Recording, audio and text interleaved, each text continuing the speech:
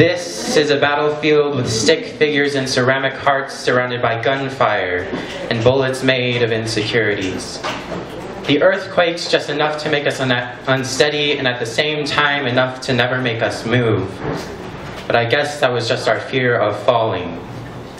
I was 9 years old when I was first called a fat ass, which was weird to me because I always thought I was just a boy.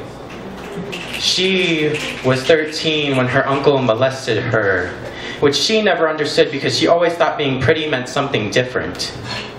But the only thing we were ever taught about this was how to raise our hand before speaking, because in a perfect world we're stuck this way.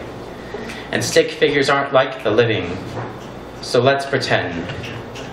Let's pretend that our hearts are not slowly breaking from every lie we told ourselves to protect us from our own insecurities and keep from looking down another's barrel, even when we knew that the things we were told were never to kill us, they were to make us want to die. We reached out for equality, and now it looks like we're holding hands, because what seems like shattered hearts feels a lot like humanity.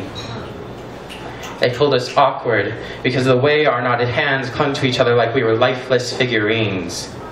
The truth was, we needed each other not to survive, but to feel alive, and if that meant we were hot glued together for eternity, that was okay. Because to us, love never had to be presentable. We sealed our fractured hearts and pretended like we were worth something, like we were human beings. We walked to find others caught in what felt like a noose slowly tightening around the innocence of forgotten hope, and chose to raise our hands and ask, who gave you the right?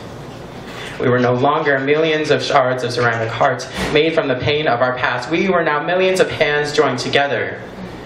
You can try to knock our fragile being down, but remember, we're holding hands, so if we fall, the whole world falls with us. A dreamer's postmortem.